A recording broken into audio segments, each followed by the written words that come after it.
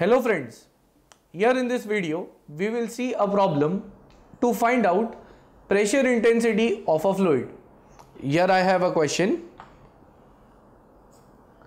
Calculate the pressure intensity of fluid having height 0.3 meter for number 1 water, second oil of specific gravity 0.8, mercury of specific gravity 13.6. Take density of water as 1000 kg per meter cube. Now this is the question we have, where we have to calculate the pressure intensity for 3 different fluids. So whatever is given here, I'll write that in the form of data. Now calculate the pressure intensity. Pressure intensity I'll denote it by letter P, that we have to calculate, of fluid having height of 0.3 meter. The height of the fluid is mentioned, it is 0.3 meters. We have to find out pressure intensity for water, oil whose specific gravity is 0.8. So I'll write down specific gravity is denoted by letter S. For oil, specific gravity is 0.8 and mercury is of specific gravity 13.6.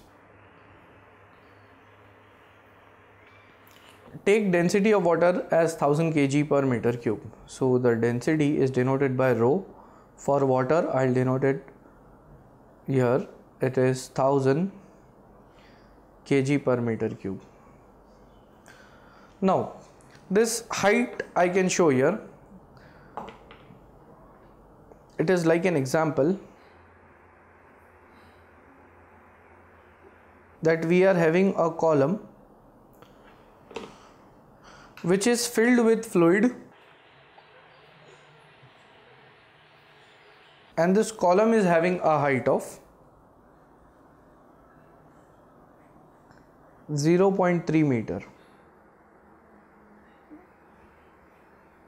Now we have to find out how much pressure will be exerted by this fluid at the bottom end, because since the height is 0.3 meter, this height is given from the free surface of the fluid, and each time the fluid will change. First it will be water, then oil, and then mercury. So let us try to get the solution for this problem. Solution: since pressure intensity for water is given by the formula of pressure intensity, it is P is equal to rho G into H. Now this pressure intensity formula, it has come from hydrostatic law. Therefore I'll say here P is equal to, since we are finding the pressure intensity for the first fluid, that is water, so density of water is given as 1000, G is 9.81, and the height of the column is 0.3. So from this, if I calculate, I'll get the answer of pressure intensity, and my first answer is, it is 2943 Newton per meter square. That's my first answer. Now similarly, I'll calculate the pressure intensity for oil, but for that, since the specific gravity of oil is given, so by using the specific gravity of oil, I will first calculate the density of oil. So since density of oil, that is denoted by rho, it will be equal to the specific gravity of oil into the density of water. This is the general formula. If we want to calculate density of any other fluid other than water, because water we are taking as the standard fluid, So if we want to calculate any other density, we should know the specific gravity of that fluid. So therefore density of oil will be equal to, specific gravity is 0.8 given, into density of water is 1000. So from this I'll get it as 800 kg per meter cube. This is the density of oil. Now after this I'll say that therefore pressure intensity of oil P will be equal to, again, rho g into H, the formula will remain same. So therefore P is equal to, the density of oil we have calculated, it is 800, G is 9.81, H 0.3. So from this I'll get my answer of pressure intensity, that comes out to be 2354.4 Newton per meter square. This is our second answer. Now the third fluid is mercury, whose specific gravity is given. So again I'll calculate the density of mercury.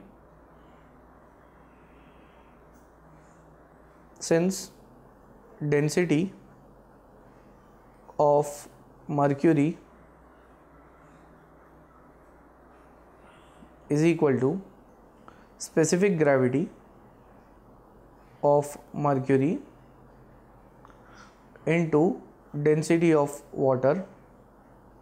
So therefore the density of mercury will be equal to, specific gravity of mercury is 13.6 into density of water is 1000. So here density of mercury is 13,600 kg per meter cube. So again I'll calculate pressure intensity for mercury. So since pressure intensity for mercury, it will be given by the formula, again P is equal to rho g into H. This formula has come from hydrostatic law. So therefore P is equal to, density is 13,600 into G is 9.81, H is 0.3. So from this the pressure intensity answer, that comes out to be 40.025 into 10 raised to 3 Newton per meter square. Our third answer. So now if I compare the pressure intensity, I'll write my final answer as the final answer.